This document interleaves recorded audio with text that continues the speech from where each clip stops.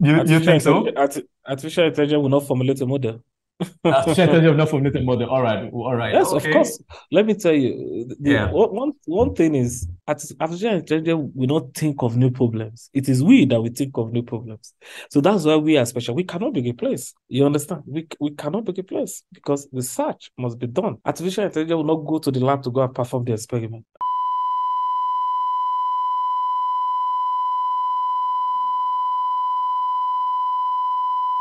Good evening, everybody. This is your Saharan Sab, and you're welcome to episode 8 of Tales by Moonlight, where we bring you STEM education and tech career path that you could explore.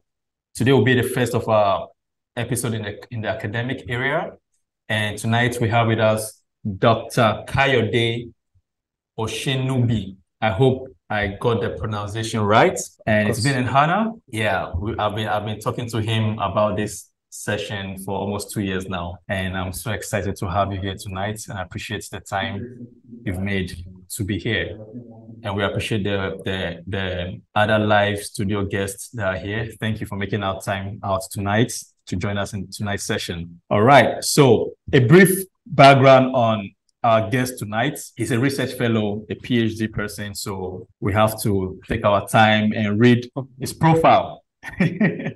So I got a little bit of a profile on researchgate.net. Yeah, researchgate.net. And it says, you say, I obtained my PhD at the Université Grenoble Alps. I'm trying to bring my French. That's in France, with a Yep. specialty in infectious disease, modeling using statistical and mathematical approaches. And I graduated with distinction in my master's degree, an alumnus of Heidelberg Laureate Forum, Germany, fellow African Scientific Institutes, that FASI, USA, and RTF DCS fellow India. Wow. I have taught different courses in the field of mathematics, statistics, and computer science in higher institutions and mentor several diverse young researchers. You know, when I first met you, you were at LASU. That was 2 years ago. Yes, you Yes. told me you were a lecturer. You were lecturing at that's Lagos State University, LASU. That was 2 years ago. So yeah, so Dr. K, I call you Dr. K. I hope that's okay. It's fine. Awesome. So Dr. K, just give us a brief introduction of yourself. I mean, at least I've read some of your profile, but let's hear from you yourself. Yeah, Yeah. yeah. It's afternoon in the US, so it's midday in the US. So it's afternoon here, not good evening. So good afternoon, everyone, and also good evening, everyone. I'm glad to be here. I'm Kayode Oshinubi. I'm a Nigerian.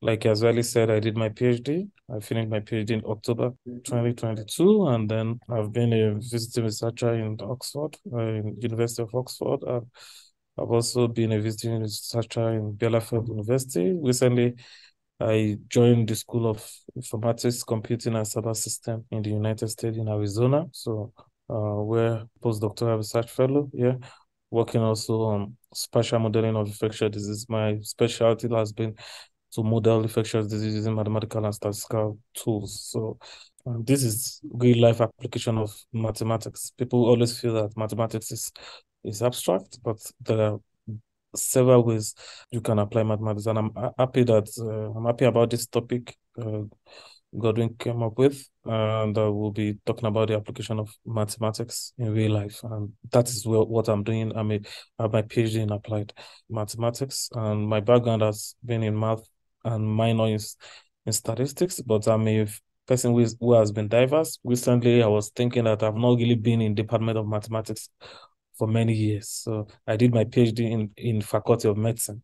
When I was a visiting researcher in Oxford, I was in Department of Computer Science. When I was in Bielefeld University, I was in Faculty of Biology. And I'm speaking from the School of Informatics, Computing, and Cyber Systems. So you wonder that, okay, this guy is a mathematician, but you will not hear me saying that I'm in the Department of Mathematics. You will not hear me saying that. So, like I've always said, that I'm a multidisciplinary person, a diverse person, and I believe in real life application. And where I applied my mathematics is in terms of diseases. And recently we are just recovering from COVID, and this is one of the things that I've modeled. And this is a real life situation, and we use mathematical and statistical tools to model it. So that has been my background, and of course, yeah. All right. Thank you so much for that comprehensive introduction. See that you have a very diverse mathematical background, and that's taking you all over the world. So, and also thank you for introducing the topic that is the real life application of mathematics. In fact, this is just why did I get into this? I got into this STEM education business because of a statement a coursemate of mine made. I studied telecom engineering. How did I get into this business of STEM education and trying to advance STEM education across Africa for young Africans? It's because of a statement a colleague of mine made when we were graduating. After our graduation, he posted something on Facebook that says something like, "Oh, okay, now I'm done with engineering school. What's going to be the use of calculus?" I remember he mentioned calculus, and he mentioned that he's done with school and he doesn't see the real life application of what he has studied for 4 years. We start in the same classroom studying telecommunication engineering. That's a subdivision of electrical engineering. Right. And you are telling me that after 4 years of education, you don't know the real life application, and you're using an electronic device to post the same thing on the internet. So it was a turning point for me, and that's why it's been over 7 years now. I've been doing this at various levels, and now I feel like I should talk to more people and bring other people's experience to bear so that we can have different views and help the next generation of young Africans to see the real application of whatever they are studying or doing currently at the secondary school level and even at the university level as well.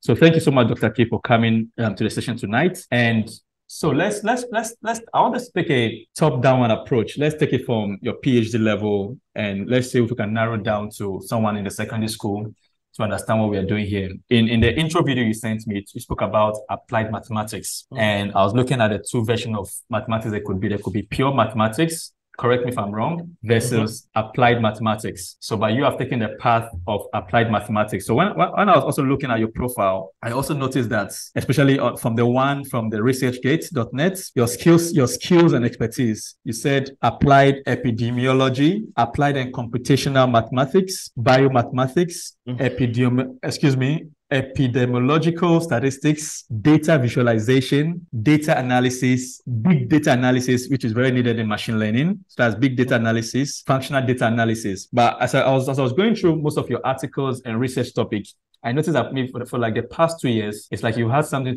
to say or to do around epidemiology, that is disease and infections. So is there something, is it the COVID that led you into that area, or is there a story behind why you focus so much on diseases? Yeah, but before I go into that, I will say that it's a pity, in your intro, you said one of your friends. Can you hear me properly? Yes. Maybe you could speak up a little bit up again. Sorry. I'm in the office. I'm in the office, so I can speak. Okay. Sorry about that. I have to increase the volume manually. But it's fine. It's fine. Yeah, but I'm going to increase my voice a bit. So, like what you said in the intro, that your friend doesn't know the application of calculus is sad. Whenever I'm teaching calculus, I've taught calculus for so many years, and whenever I want to teach differentiation, I will tell them that that you walk from your home to the classroom, you have performed calculus, you have performed differentiation. So that you joined us in this class, when a new person coming into this class, we are doing a kind of integration. You are adding into the system, and that is integration. So it's really terrible that, we have not, people that have taught calculus over the years are not really talking about the real life application of all this thing. So that is the sad thing about it. So concerning my research, yes, of course, I was motivated by the global pandemic, and that has been the focus of my research for some years now.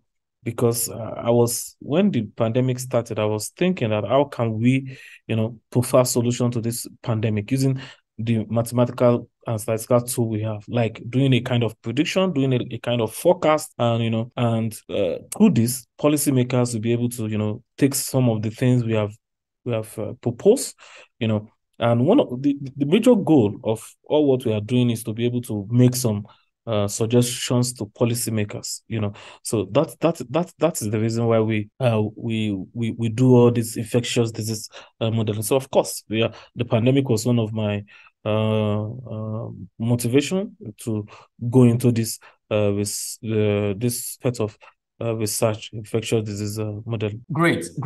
Thank you for that. Thank you for also explaining what calculus and differentiation and integration is all about in simpler terms. I was looking at our earlier chats, the very first time I contacted you and I introduced myself and you mentioned PD, that you specialize in PD.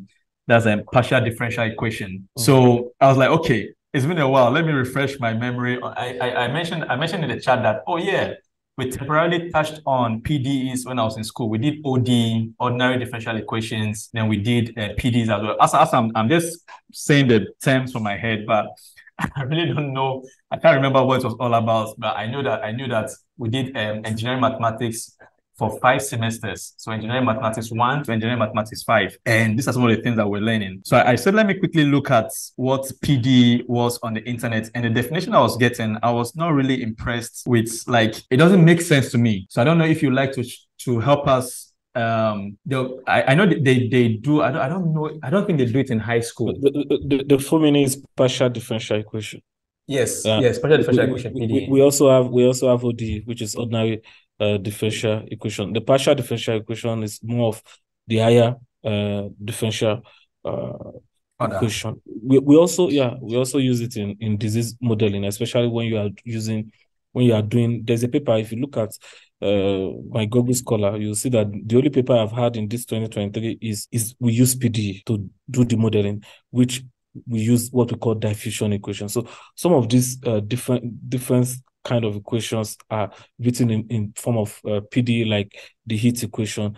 They are written in form of PD, and of course you can move from partial differential equation to ODE by invoking some conditions, and then it will be transformed to ODE. So you use either ODE or PD depending on the kind of problem you are trying to solve. Like the standard disease model, what we call the SIR model, is an ODE model.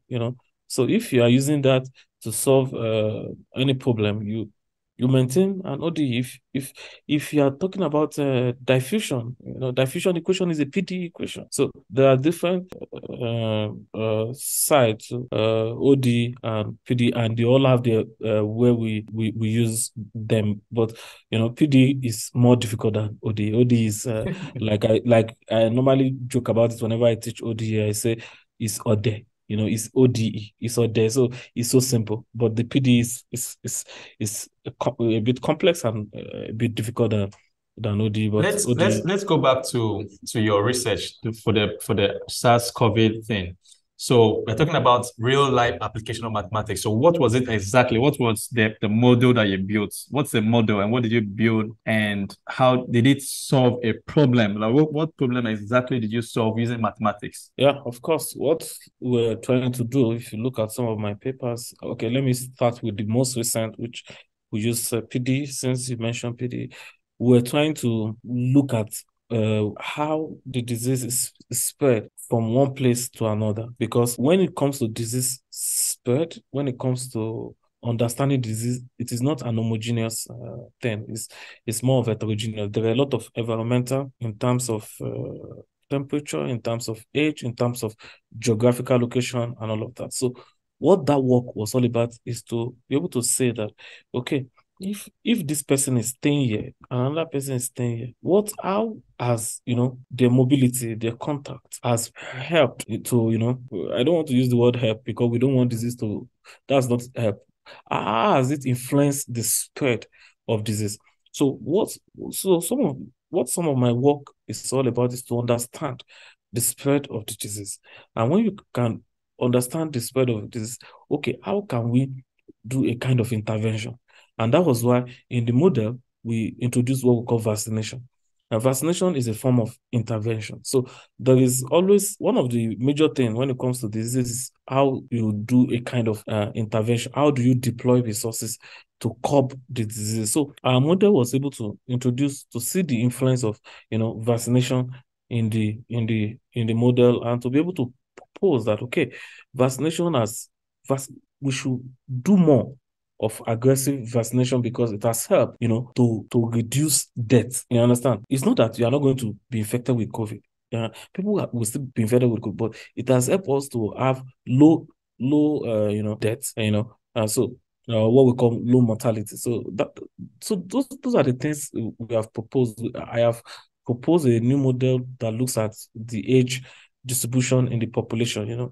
We have different age in the population. 0 to 19, and all of that. I have proposed two models. One we use OD, one we use a matrices method.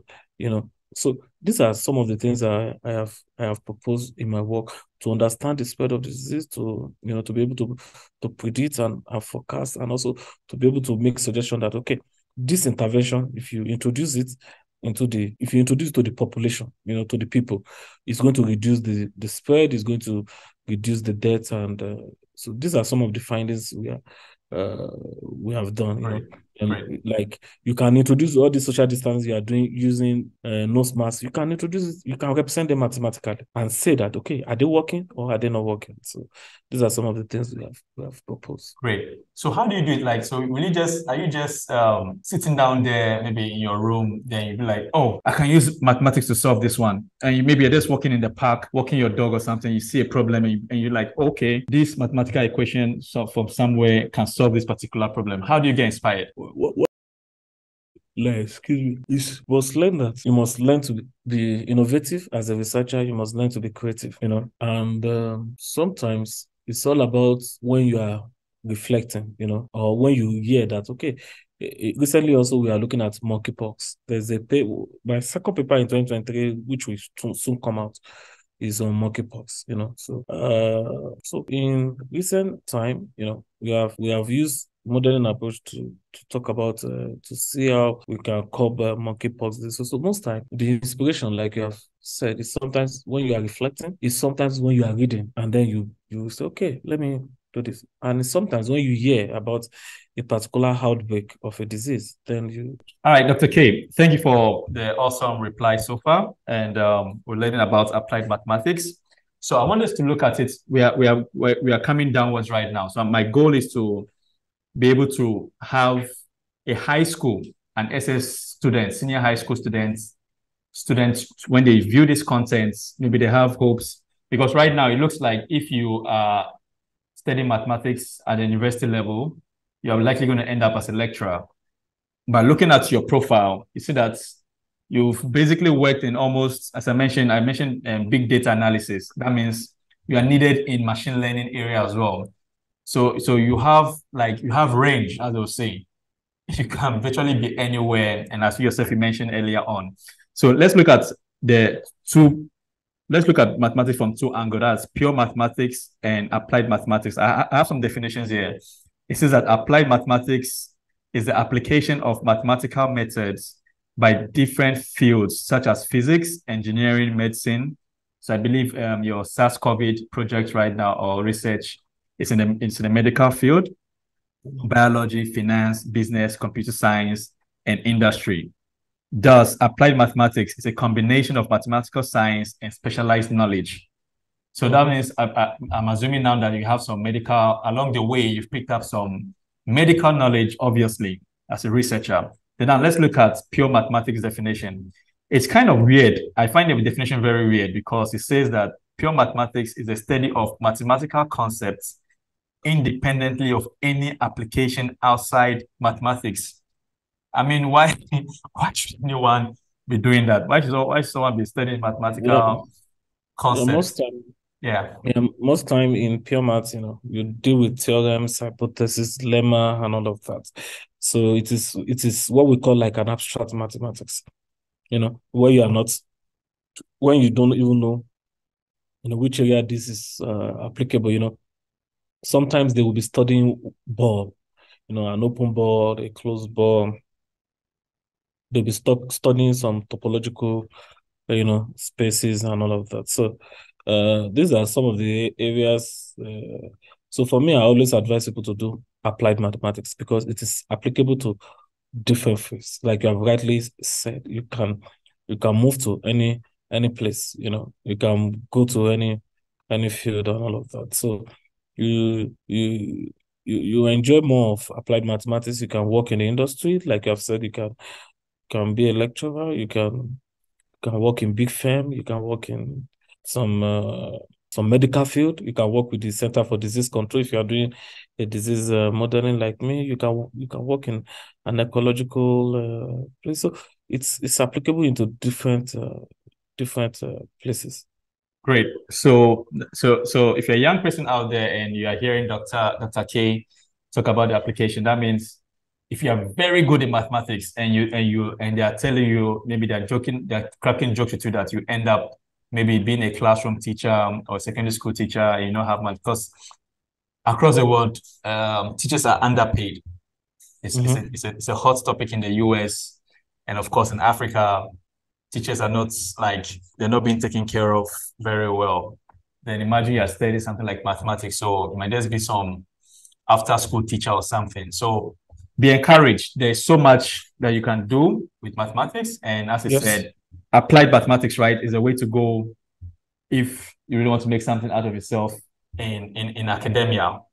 So do you do what about in computer science? Is mathematics really needed in that area? Yeah, of course.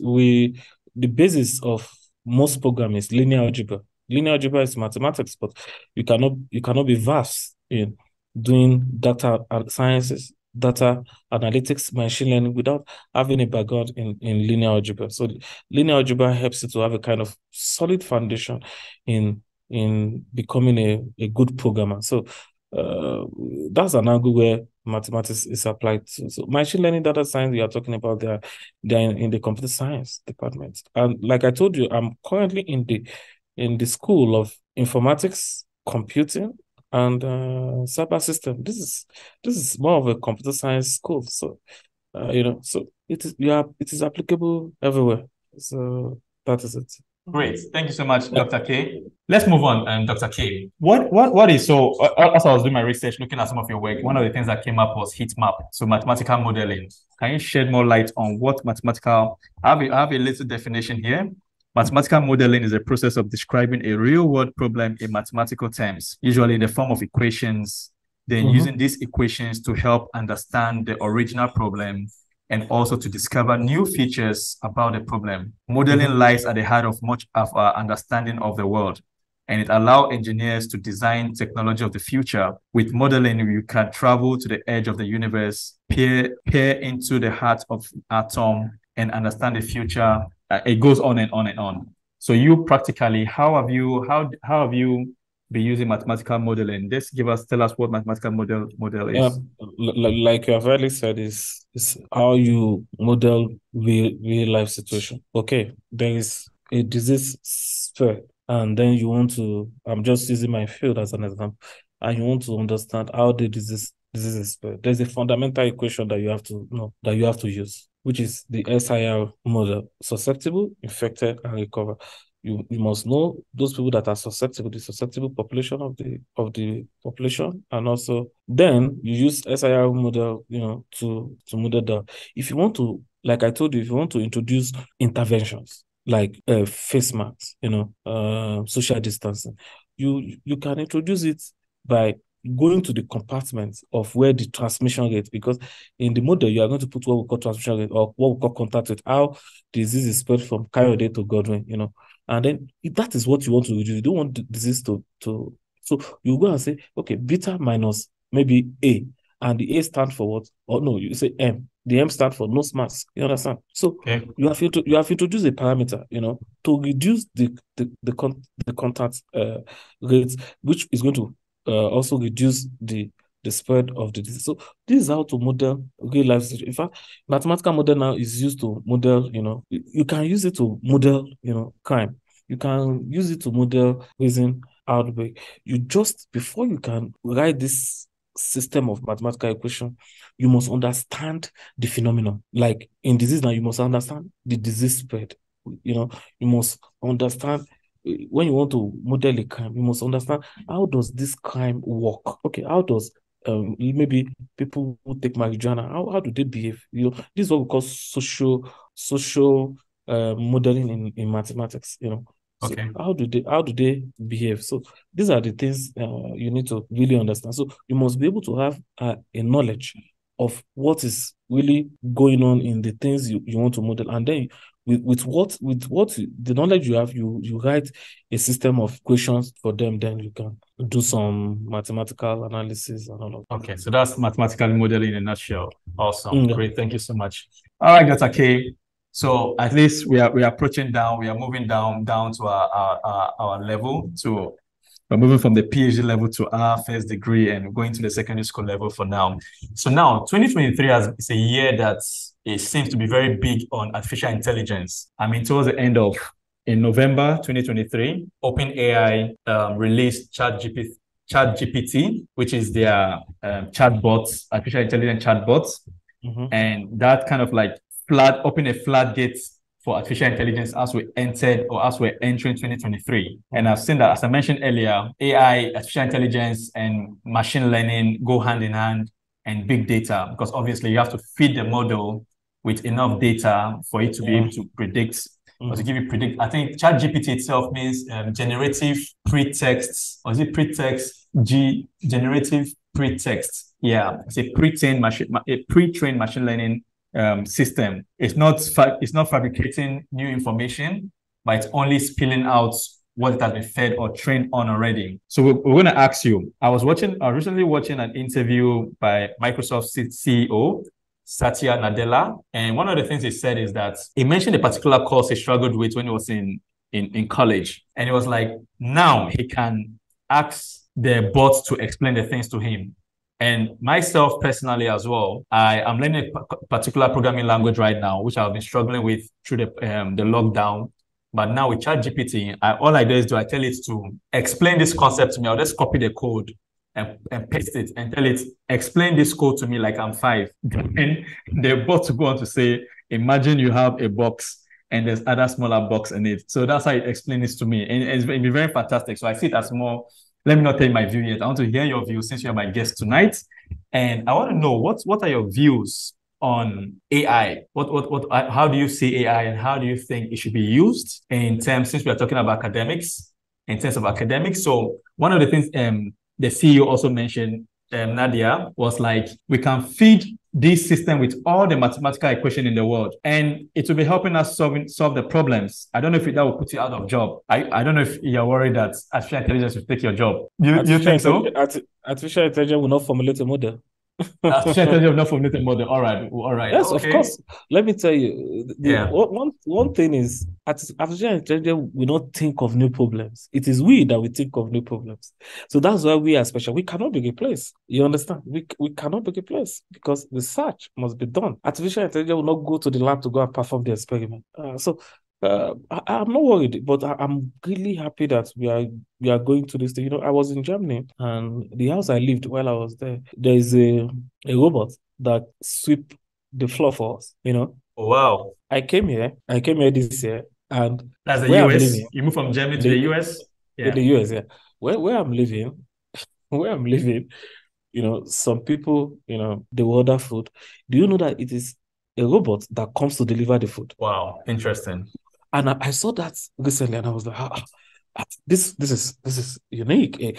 It just drives the robot. It's inside a small car like this. The food will have been, and it just drives itself down to the location to deliver the food. So you can see that those that do delivery now, they are losing jobs. Yeah. Those that do delivery are losing jobs. So, but there are some. Godwin, how will you replace people that talk about that concept of the robot? Okay. That's a good argument. Yeah. You can't replace them. So a robot will not conduct this Zoom. It is human that will conduct, this Zoom. So, that is it. So I'm not worried, but the concepts are good. There was a day I played around the chat GDP, and I like what I saw, and I said, okay, this is innovative.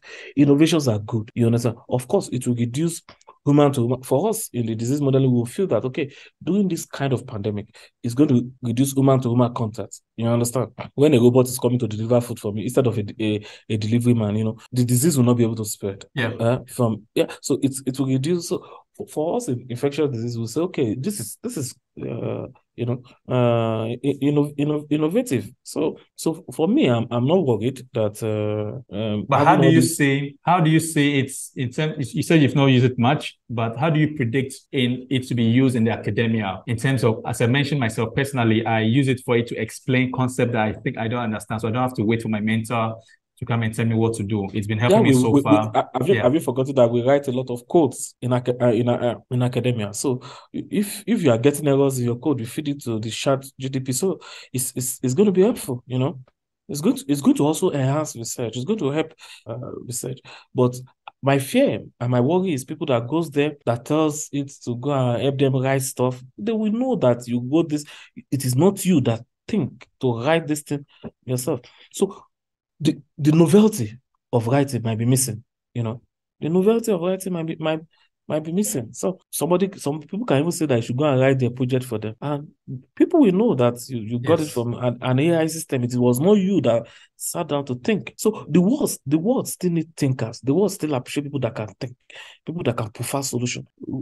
A robot will not prefer those solutions. A robot will not, So yesterday I saw a tweet from OpenAI themselves. They are building another tool that will be able to detect if the write-up or the content was written by an AI or a human being.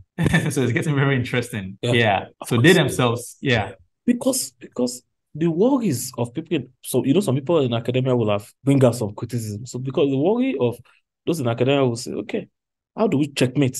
And that's what they are trying to do, to still checkmate their system in such a way that will still encourage, a kind of, novelty where people can, do things really, not, going into one AI and getting out results without putting in the hard work, that is necessary. Great. Thank you so much for your insight on artificial intelligence in 2023 and how it can be used in the academia.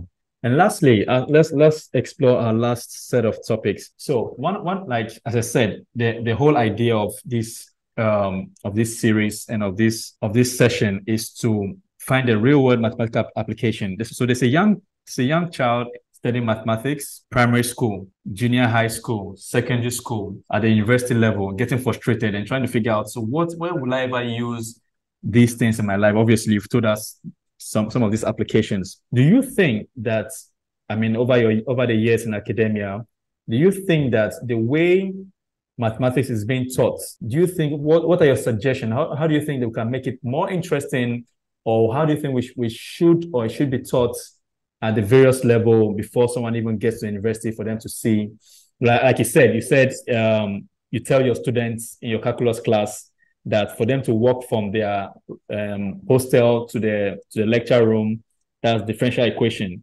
Then you said the other one is integration. You can actually learn this in the university. Like after, I think this was since my second year, they actually understood what integration, like the word integration and the process, what it actually meant.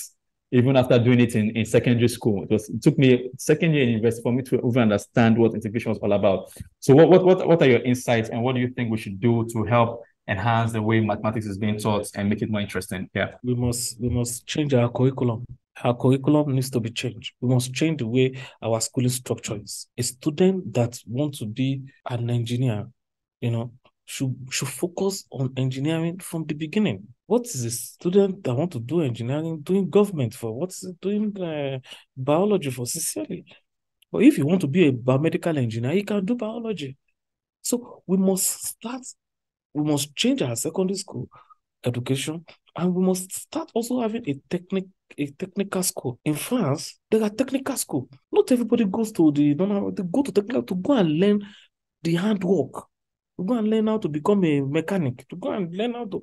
These are technical things. So they are not saying that, okay, they want to go and do, they are doing general course, irrelevant course that are not necessary, So we must start to change our curriculum. And then we must make sure that teaching It's interesting to people.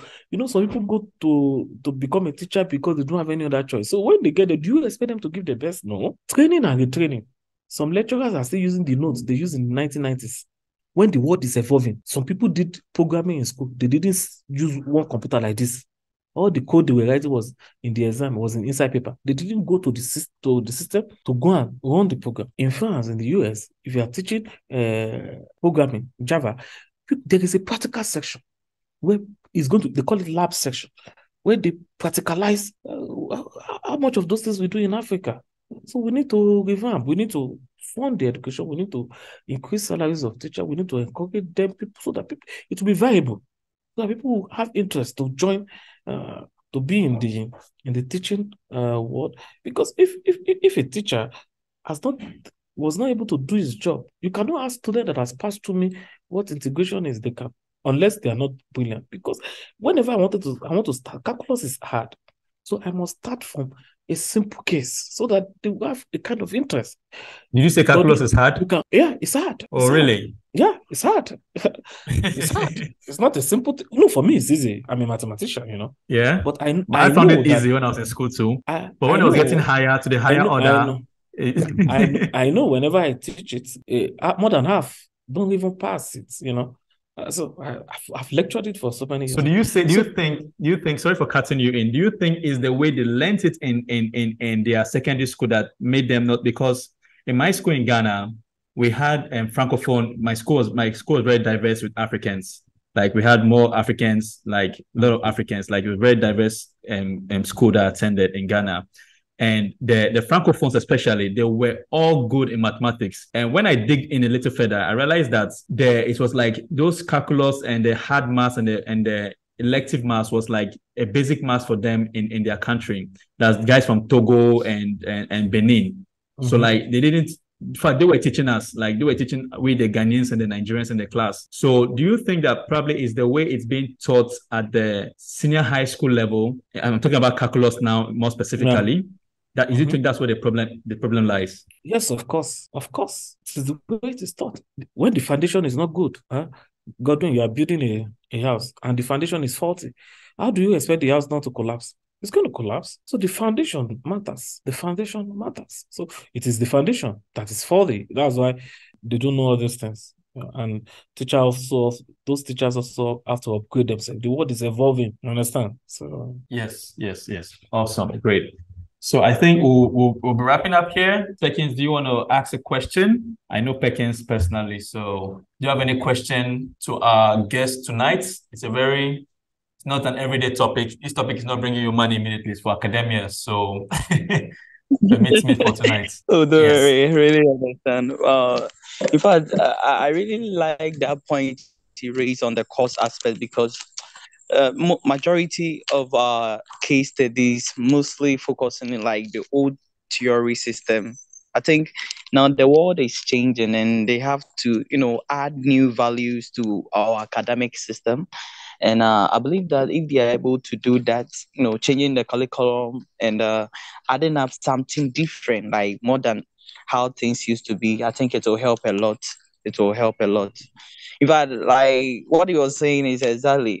In fact, when I was in school, I really battled certain things personally.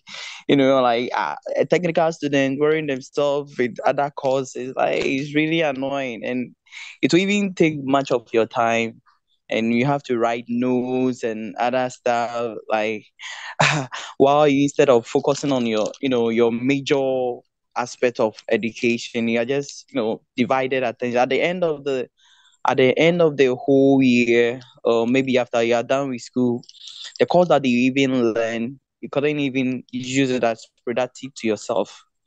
So I think a lot has to be done with our education system. Yeah.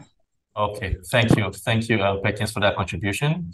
Dr. K, in Ghana has, I think my partner sent me a link and it was showing that for those going to secondary school, they can apply to a STEM only school that they can apply. So I was amazed seeing it. Like if you are going to school now in Ghana and unlike in Nigeria, so there's a little bit of difference in the way the academic and the things are structured here. Yeah, so there's been a change too, like in the curriculum in Ghana in the past 3 years. And this new STEM school, they call them STEM schools. So you're just going to those schools to learn STEM related at the secondary school, at the senior secondary school level. You're going to learn STEM related subjects and topics only. So I've seen some improvement. I've not been in touch with the Nigerian system in a while now, for at least 2 years, but I don't know what changes are happening.